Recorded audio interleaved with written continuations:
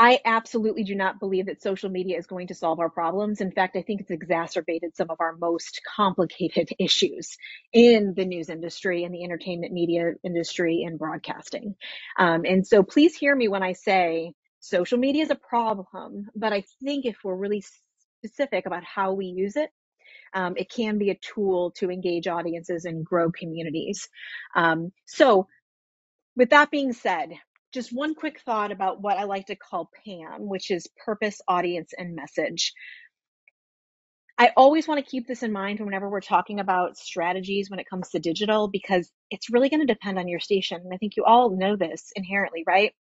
Who you're serving, your audience, what your point is or your role is in your community, and what you're trying to get people to connect with, what they think about when they think about your station, are all going to be slightly different, which means you're actually going to make slightly different choices because of that PAM. And I'm a huge proponent when I work with stations, when I do consulting, when I send my students out to work with stations, and we're trying to do strategy and think about how to do things better or differently, is that there's never a one size fits all model. In fact, I just advocate typically doing less, but doing it at a higher quality, but making those decisions based on who you are and your position in the community, what you can achieve based on your personnel, your resources, right? And not just trying to do it all. I think we've definitely had that time in the news industry in general, and in broadcasting in general, where we've tried to do it all, and that's just exhausting. So you're here to talk about social media platforms.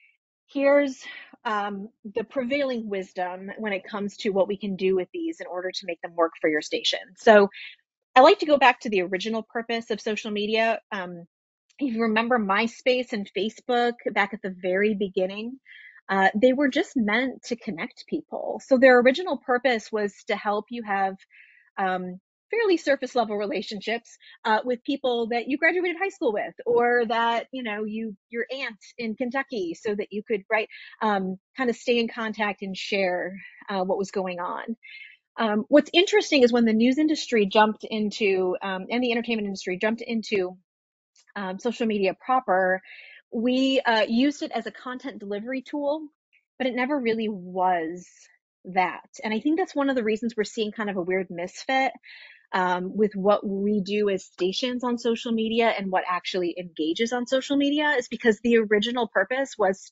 just social connection. It wasn't to give people information about their lives or their communities. People used something else for that. So just to kind of situate us there, we know social media is where our audiences spend most of their time. But here's the big thing that we all know, is it completely out of our control. In fact, the algorithms are becoming even more murky than they have been in the past, and they're de-emphasizing news and information on most, especially meta-driven platforms like Facebook and Instagram. So what we need to lean into, in my estimation, is this idea of shared experience or connection. That's what social was built for, and that is what the algorithms are going to preference, not necessarily information delivery. And so I want to talk about kind of the ways that that happens. Back up just a bit. I got to use some data because it's fun. And if you haven't seen these in a while, this is the newest Pew Center research from 2023. It just came out a little bit ago. This tells us where the audience is. So we know that the vast majority of Americans, of Georgians, are using social media for hours every day. They're using different platforms, but we know they're on their phones a lot, and that they're using these tools and they're consuming things on these tools. It always is really important to point out that YouTube is the king. It absolutely is. It's got the lion's share of our audience, and it continues to grow. About 83% of US adults say they use YouTube. That's huge. Now, a lot of times they use it just to watch a video and pop off, right? They're not interacting with it like a social media, but it really is the king. Facebook is a close second, followed by Instagram. I always love that Pinterest is like ranking so high still, right? That's such like a niche thing, but the Pinterest people are serious. Then followed by TikTok, which obviously we've seen a lot of growth in our younger audiences, LinkedIn, and then further down, Snapchat, Twitter, or X. And I wouldn't really worry about BeReal at that point. That one's kind of fallen off the map for the most part. So it's good to kind of go, hey, this is where people are on these platforms. The second thing I want to show you is what the age demographic breakdown works on these platforms.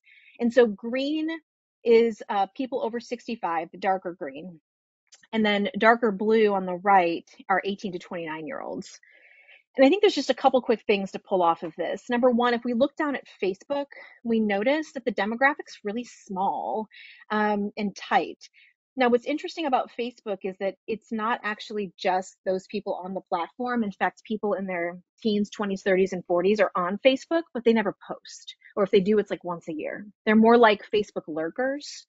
The people who post the most are in that 50 to 60 demographic, and they're kind of, it's their space now when it comes to the conversation. That is completely different than, say, YouTube, which actually has a different demographic, and then Instagram, which has the widest demographic, which is interesting. And Snapchat's actually growing in this way as well as TikTok. And so I think it's just important to kind of think about numbers in this way. The last thing I want to show you is growth. So from 2012 to 2023, this is how these platforms have grown over time. So obviously we're seeing a sharp increase in YouTube, a slight decrease in Facebook. Instagram has grown. And then if you can see the dark TikTok line, this has been fairly like a 45-degree angle in growth here. So we're seeing growth across the map, but we're also seeing certain platforms just clearly outpace others. So one big thing I want to make sure to say, and I think this to me provides a lot of solace on the days when I'm running 25 social media platforms across 3 news organizations here at the University of Georgia.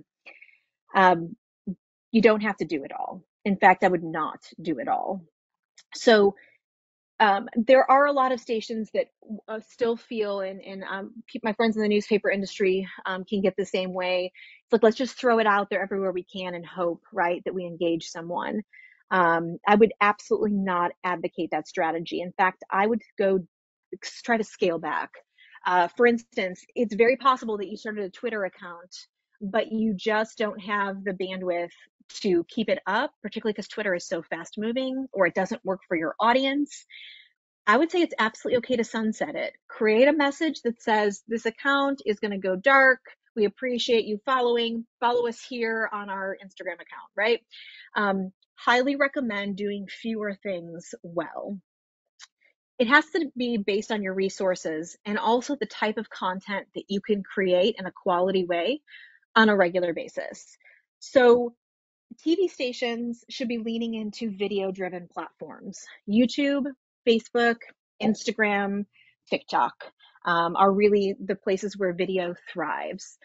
Radio stations can visualize a lot of times their audio using programs such as Audiogram or Headliner. There's a lot of ways to take a piece of audio and have it auto caption, do a waveform, put an image behind it. And then those can do really well on the same types of platforms where it's kind of visually led. I think the important thing to remember is that you all do audio and video so well. And so don't feel like you have to constantly port to text or graphics if that's not really your wheelhouse, right? You're a radio station, you're a TV station. I would love to see you use the tools that you are so good at, and then find the platforms, the social platforms where you can package those the best. And I'll talk a little bit more about that here in a second. One other big kind of thing to note, and this is probably one of the more important things, we're going to do a session on SEO and analytics in August. And so this is going to point that direction. But it used to be that you could post a link on Facebook or an Instagram story or somewhere on social media, and you could say, click to read the full story, right? Or click to see the video, or whatever it is. And people would click through, not tons, but they would click. If you look at this graph, you're noticing that social referrals, which is the amount of people who move from social media to whatever you want them to click on next, have absolutely fallen off a cliff. In fact, I just saw data yesterday in an email newsletter from the American Press Institute that showed that this is even not stark enough. People are not clicking through off social media anymore. Very rarely are they doing it. And so our entire strategy for a long time was built around social media, bringing people to our terrestrial station, our website, our right, and like these other things we wanted them to do. Our numbers are showing us that they are not referring off. They're just scrolling. They're staying on the product or platform, the social media platform that they're already on. So there's a couple ways to kind of deal with this. One, we know that we can't control social media referrals and things like that. So my goal with all of my stations I work with is to create more organic digital products. So instead of trying to get people to your website or your email newsletter or whatever it is, look at trying to build that audience naturally. And that can be a session for another day, or I can absolutely jump on a call with you and kind of talk about how that may work. But we're not seeing the numbers in social media referrals like we used to. So I think we need to change our strategy. And there are two things that I would encourage you to do with social media. And they're really pretty basic, but it may be like if whoever's doing your digital, or if you've got somebody who's posting things online, it may just take a little bit of a mind frame shift.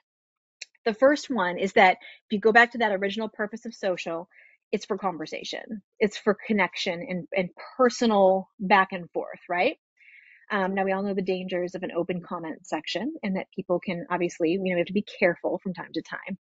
But I would encourage every post that you make on any social media platform to not just be delivering news or information or when something is happening, but to engage people in a conversation around that thing. So the example I have up here, I don't know if you can see it, it's a little bit small.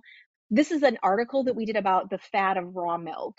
And we did a story about how this one family farm was doing raw milk and advocating for it. And we just asked, hey, where do you stand on raw milk?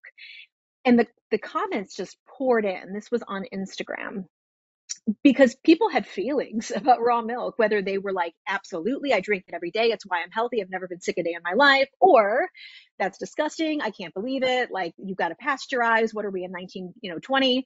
It was fantastic. And so it wasn't just that we were showing them that we were doing interesting reporting or we had a fun story or a cool idea. We did that, but then we said, tell us what you think. Some people were taking pictures of their cows. This is in Oglethorpe County, Georgia, where, we've got some of that agricultural stuff going on. It was fantastic. So when at all possible, post less, but build around your posts the ability to have a conversation, to really have people share their thoughts and feelings and experiences and images and videos. Obviously, you do have to monitor it a little bit, but I will say people are less ridiculous than they were, say, 5 years ago when it was all trolling all the time. In general, for our news organizations and our stations, they're going to keep it mostly under control.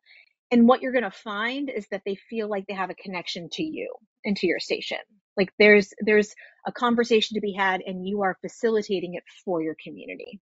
And that's, I think, one of the best ways that we can use social media. The second way is to really build an authentic personal connection brand. So this is an Instagram as well, from Golden Isles Broadcasting. I think it's Yolanda, right? Yeah. And just a picture of her in the studio talking to the mic and then asking questions, right? About what music she's playing, what she's going to do today. Someone chimes in because she is talking about the songs that she's going to play, and they're like, are you sure that's not my iPod? Because if you click over here, there's a picture of her iPod screen. And then, I don't know, maybe, right? There's a conversation happening with your talent, with the people that people trust in your station, and having them, whether it's video or photos or whatever it is, having them engage in that conversation with the audience. That's what separates y'all from CNN or NPR. You can't have a conversation with those people, right? They're untouchable. But you all are in the community and you care about the community. And so if you can use social platforms to build that authentic connection and brand, you get your talent and the people behind the scenes to turn the cameras of their phones on themselves and show what they're doing and how they're doing it. That builds so much goodwill for your station. So I think let me just break down a couple other things and then we'll go to questions here pretty soon. A couple big thoughts about the tools themselves. So all of this information that I'm sharing with you is actually part of the GAB Digital Strategy Guide. If you go to the GAB website, it's under Programs and Services, and you can actually click this link and get this guide that goes through this information, but also a little bit more in depth about all the products and platforms. So I wanted to make sure that you know this is kind of a shortened version of that. Your next big choice. So if I'm thinking I want to build connection and I want to build conversation on social, what platforms should I be on?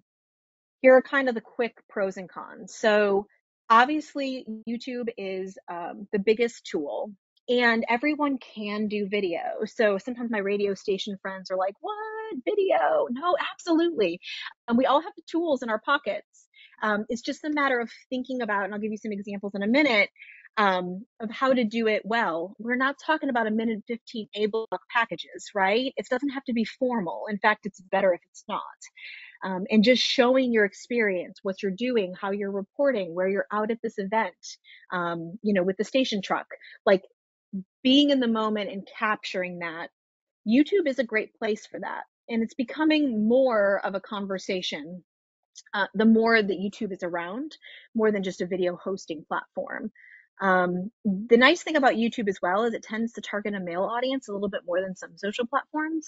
And so you can kind of grab a little bit of a younger male audience sometimes there.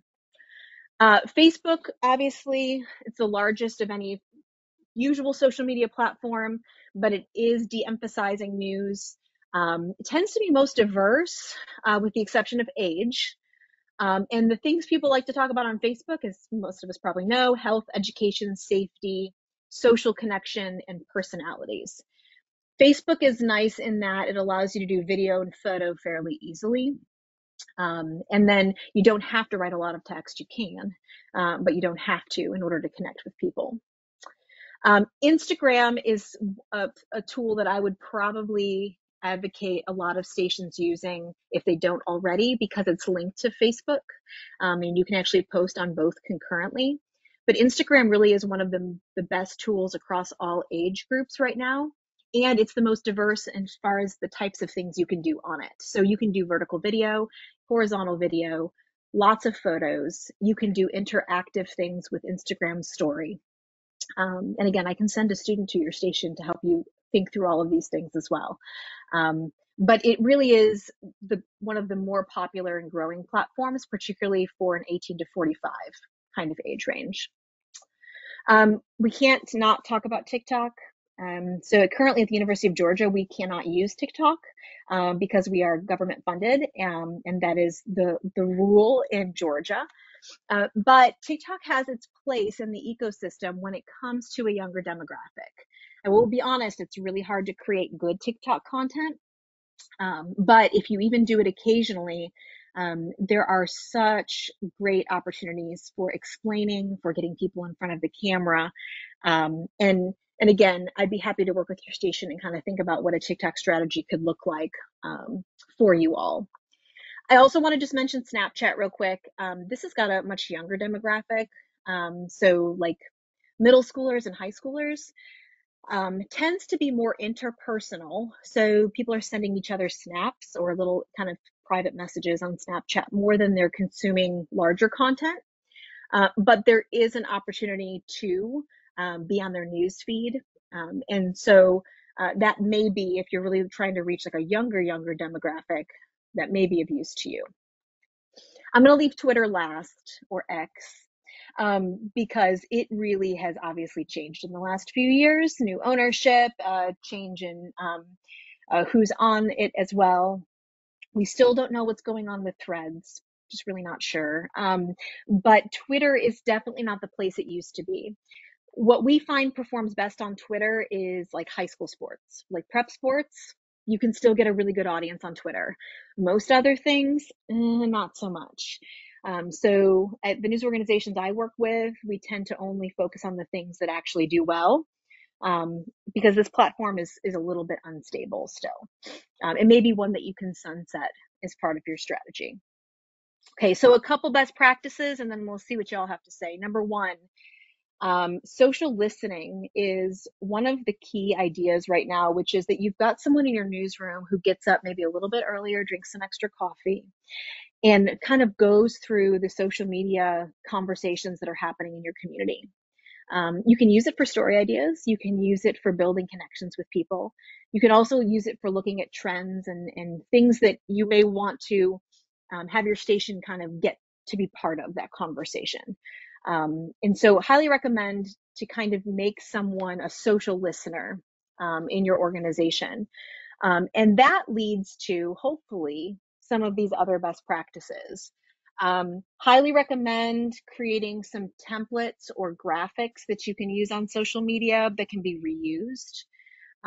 We have free Canva accounts that we create for most of our stations where they just have 3 or 4 graphics they pick from and they can just reuse those. It increases your brand. It's really useful. Definitely think about the best days and times to post. That varies by platform, but you do want a consistent schedule. So like I always like, hey, let's do local weather like a once or twice a week. Let's do some event previews once or twice a week. Let's talk about some of the music that we're going to play or the stories we're going to do once or twice a week. If you've got this kind of rotating quota of types of posts, then usually you don't, again, it doesn't have to be high volume, but you'll find that it's a little bit better than what ends up happening quite often is you do the same thing kind of over and over again because it's your default mode. But if you do like the different buckets you're pulling from, it'll engage your audience a little bit more. Encourage you not to repost from other organizations unless you've got like an owner that perhaps necessitates that. Instead, do fewer posts that's all original content from your station. Better for the algorithm, but also better for your audience. Definitely tag people if at all possible. I will tell you that when we tag the sheriff or the board of commissioners or for the county or the board of or the school district on a post, if we're doing some storytelling about them, they are much more likely to then share it inside of their network. Tagging allows you to engage so much more, which is great. And then a big fan of promoting guests and takeovers. Anytime you've got anyone in the community who would be seen as kind of like an influencer or somebody who everyone knows and loves, giving some space over to them on social media, whether it's just taking a quick video or having them communicate with your audience, that can be a really useful and engaging tool. Last but not least, always ask questions of the audience. If you can, in that conversation piece, what do they want to know more about? What do they want to see and hear? What's the music that they want played? What are the stories that they want covered? That can be an incredibly strong engagement tool for social. And then definitely recommend reporters or talent going live or videoing themselves when they can, and then doing behind the scenes content. I will say across all social media products and platforms, behind the scenes content is the winner, particularly video. And it's not just the weather person at the green screen. I mean, I think that's people like to see that too, but it's in your studio, in your station. What does it look like to do what you do? Because a lot of people just don't know what we do still anymore. Quick note on revenue. Just want to be honest here and say that social media platforms really are destabilizing, right? We can't really make money off of them. I have seen people do some digital advertising on social, and get some revenue out of it. But in general, when we post our content to social media, they gain the revenue, not us. And so I think that's one reason to be kind of judicious about how we use social. We don't necessarily want to put everything that we have put in the broadcast that week on social media. We want to drive them to our actual organic, the products that we've created that we can monetize, and just use social as a way for conversation and connection instead. Because I think ultimately what we're doing is just giving content away for free. And we do have to be careful about the kind of the revenue ROI on that. So that's my big revenue takeaway. You want to use social media to get people familiar with who you are, what you're doing, and to have conversations with you. Not so that they will necessarily click through, but so that they will develop a goodwill, a brand, a relationship with you and your station, and then they will go organically to your revenue building products. So, just to be brutally honest, it's a long game. It's really about being visible, being part of their lives, and then going, oh, I wonder if I'll just listen real quick, or I wonder if I'll just go to their website real quick, or I wonder if I'll, and you will see it happen, but it's a little bit of a longer road at building that relationship.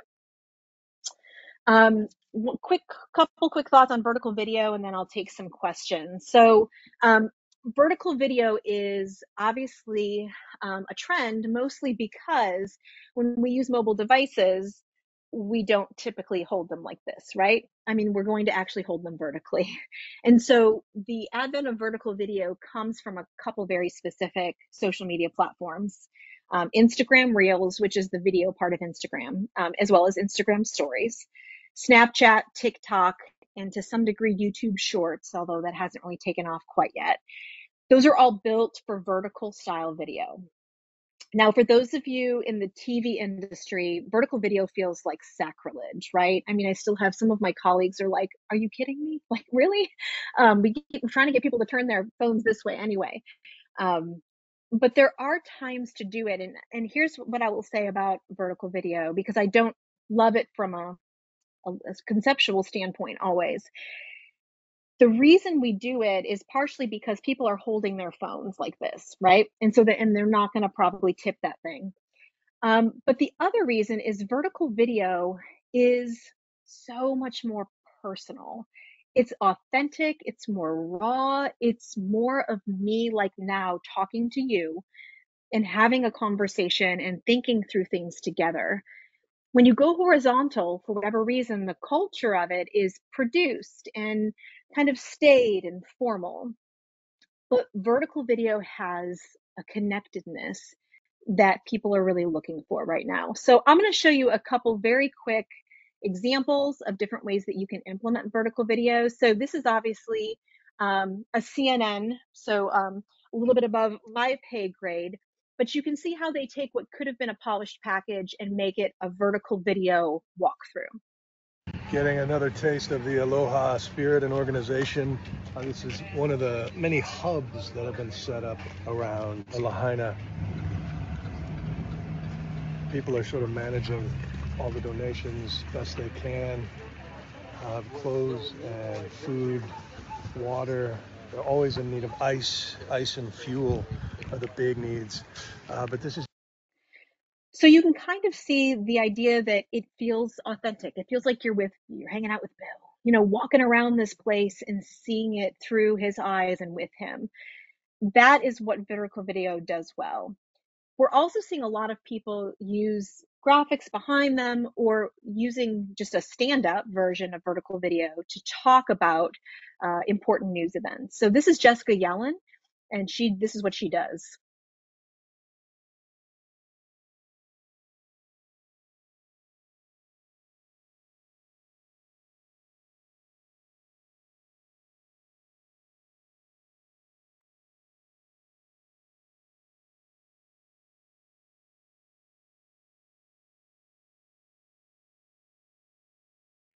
And you can see even from the likes here, right? We've got over 9,000 people engaging with this vertical video. That's really good.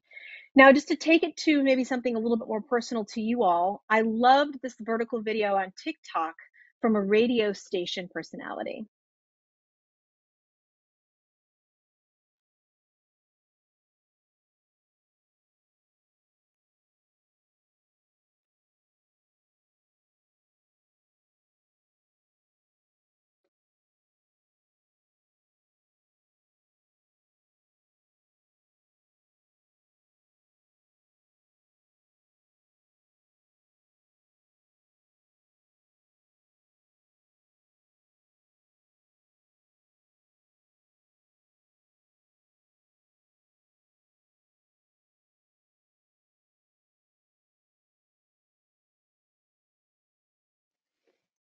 I love this kind of storytelling. Oh, is it not playing? Yeah, Amanda, I didn't hear it Oh and no. he didn't either. Well, crud. And we didn't Um, hear the one before either. oh, so I have no idea why you wouldn't, because I have the audio sharing on.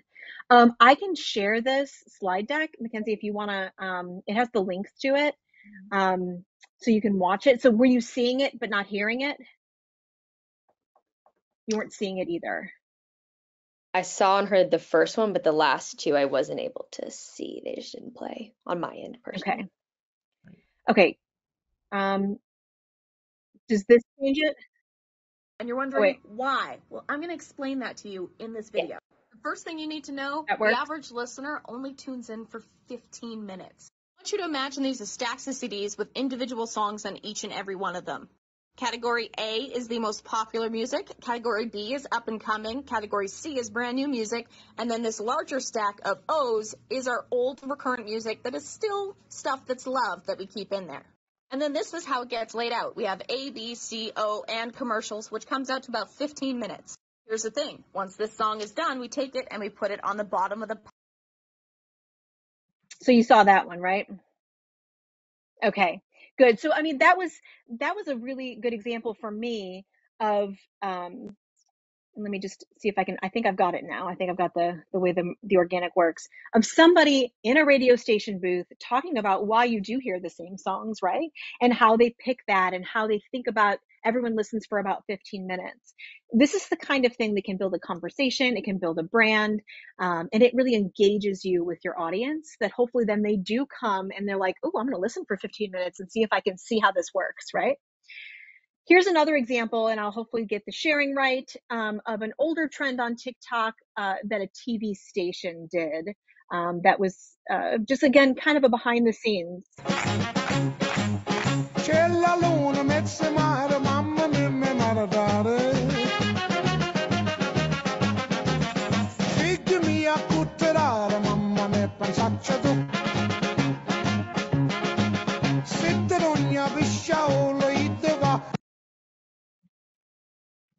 So you can see through these types of examples, first of all, it can be a little bit fun. It can be engaging. It can allow you to connect with your audience. And I think the idea of vertical video, it feels, again, so for somebody who is trained with, Pulitzer Prize winning reporters and like, this is the way you do it, and we keep it. I think engaging younger audiences really is based on the premises we need to let them know who we are, and that we do have a good time sometimes at our stations. And we need to communicate that as much as we're communicating the information that we're telling them, in order to better build that brand. So one last thing that I want to show you, is this.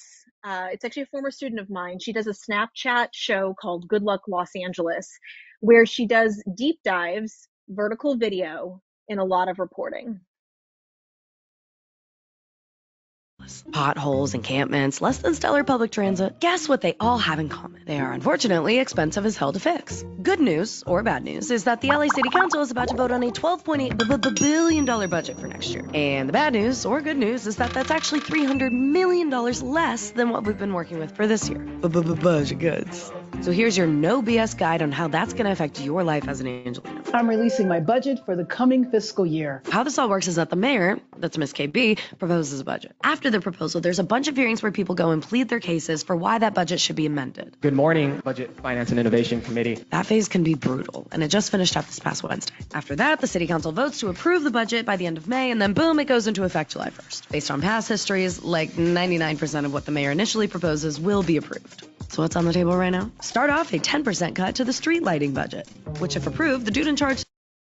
So one of the things that I think is kind of crucial about this idea, and this is obviously targeting a young audience, okay? So the idea is that she's trying to take a fairly complex thing like the Los Angeles city budget and communicate it to younger people in a way that they're going to get, and they're going to be able to talk about. And again, that comes through this vertical video idea of her talking, explaining, showing some B-roll and some other things that are going on. Kat does an amazing job of doing in-depth investigative reporting through vertical video. I highly recommend looking her up on Snapchat to see how that works. Couple big thoughts about vertical video. Number one, if you do it, it's got to be a story. It connects to the audience through someone facing the camera, talking directly to you. And you can use B-roll and other visuals, absolutely. But it's about someone delivering information in a really kind of specific and engaging way. You can kind of see what works and what doesn't if you play around with some of the vertical video. But one of the things I want to make sure to tell you before we open it up for questions is that I've given you a lot of information in a very short period of time, but I don't want to just be like, hey, figure this out. We actually have 2 programs here at the University of Georgia that I run, the GAB Innovation Fellows and Digital Natives, and they're kind of explained below, where I will send a student into your room or into your station, and we will help you with all of these things. What's amazing is our students know how to do this, and they know how to do it well and organically in a way that engages audiences. And so if it feels overwhelming or a lot to think about, that is absolutely where the University of Georgia wants to come in. These programs are free to stations. They're funded by the GAB and some donors. And it allows us to go, hey, you want to build an Instagram account that connects to younger audiences and uses vertical video? Let us help you do that. And so to me, that's the exciting part, is we don't want to just say, hey, this is best practice, but we want to help you actually be able to do this at your station. Okay, so time for questions. What questions, comments, thoughts can I help you with?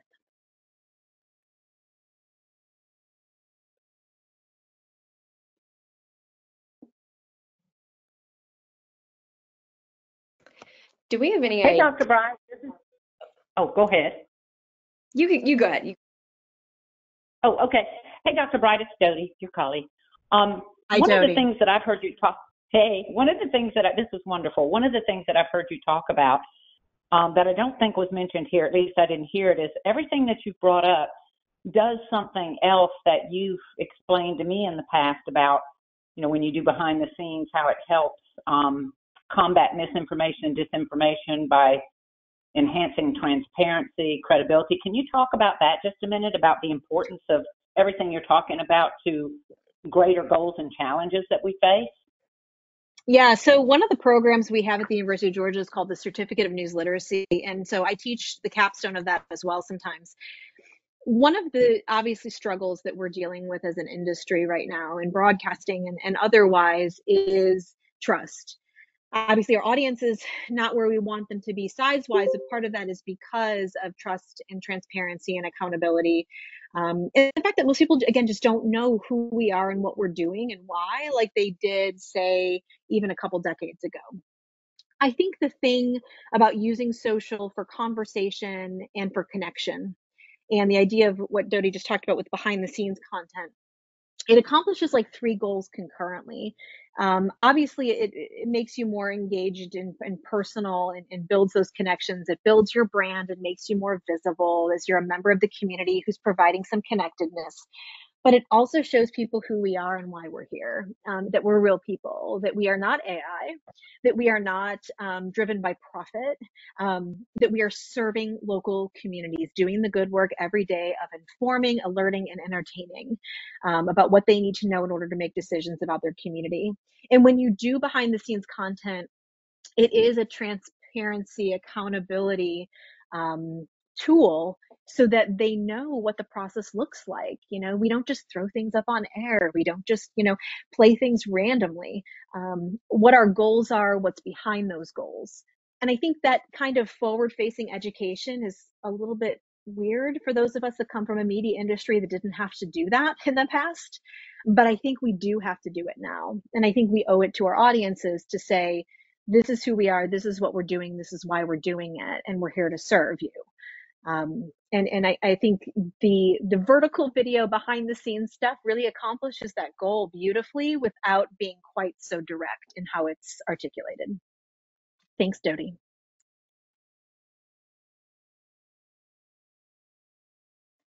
Other questions or thoughts or comments? Yeah, kind of in the same vein, like, do we have any idea why people are not clicking on links as much in social posts? Is that, I've seen that personally happen a lot, to where a lot of our more organic posting is not getting as many link clicks as it used to. I'm wondering if that's just like maybe more of a trust issue, with like a lot of scam accounts being super prevalent lately and misinformation, or if it's just like kind of just the evolution of users on social media. I don't know. What do you think? So, I mean, this is the $1 million question. I love this question. I think so. Yeah. To go back to even what we just talked about with Dodie, I don't know about you, but I get a text from Amazon every other day telling me I've got a package somewhere and I should click this link or click this link. It is incredibly problematic in a society where disinformation and scams are even more prevalent, that people don't want to click stuff. That's really true. So I think that is a huge part of what we're talking about here. Now, most people, I don't think when they're on Facebook, they think if, they click the link to a TV station, they're going to go to a bad place necessarily. But I think that there's that inherentness of it. I think part two of it would be the fact that a lot of our websites, which is where they're clicking through, are not well done or designed. And again, I would love to sit and talk with you about this. We have a lot going on. There's a lot of pop-up ads. There's a lot of information. There's a huge nav bar with like 12 different options. And people are just overwhelmed when they get to those spaces about what to do, see, or look at next. And so they just don't go. So I think a lot of in the news industry and in the entertainment broadcasting industry, we need to think about really streamlining our websites to make them more user friendly for our audiences. And I think if we started doing that, click-through rates, I don't know if they would necessarily hugely improve, but I think it would help that experience if they did go through. I think the other piece of this is that our media ecosystem is so fragmented, right? We're all on so many different products and platforms. Moving between them feels like a hassle. Things have to load. You've got, right, where am I going? It's opening in a new window. A lot of people have the tech, but they're not necessarily savvy about the tech. And I think it's so much easier just to stay on the product or platform that you're on and then keep scrolling versus bouncing off. And then how do I get back and where does it happen? So again, I think that's why we don't necessarily try to refer people off, because it's just not functionally something they're going to want to do. They want to get the information they need on the platform that they're on. And so what we talk a lot about with our students at Grady is don't tease. Like, don't say you can learn more if blank. Just if they need to know something, tell them the thing they need to know on the product or platform that they are on. And then if they trust you, they will keep finding your information. They will go to your organic products. It's like building a relationship and like, saying next date we'll kiss, we need to make sure that we're delivering on the promises that we give up front. So fabulous question. Yeah, thank you. Great answer.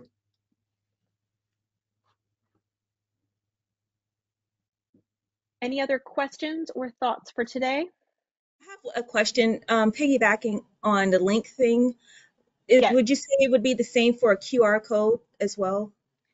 QR codes are such a weird space right now, Grace. So I love this question too.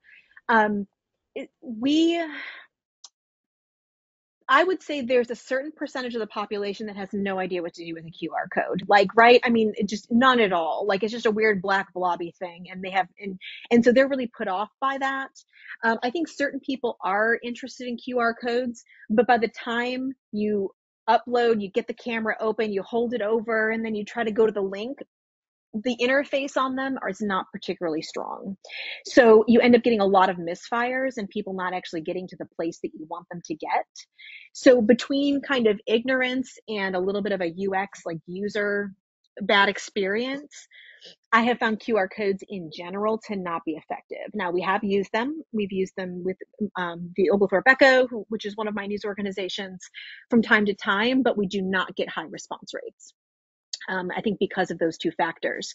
The question, of course, is how do we get people to the place where we are, right? And I mean, and that is important. I really think that one of the biggest futures that we have, email newsletters are still doing exceptionally well. And there's a lot of growth, I think, that we might see in SMS, like direct texting, if people want to sign up for alerts from your radio or TV station about events going on in the area, and things like that.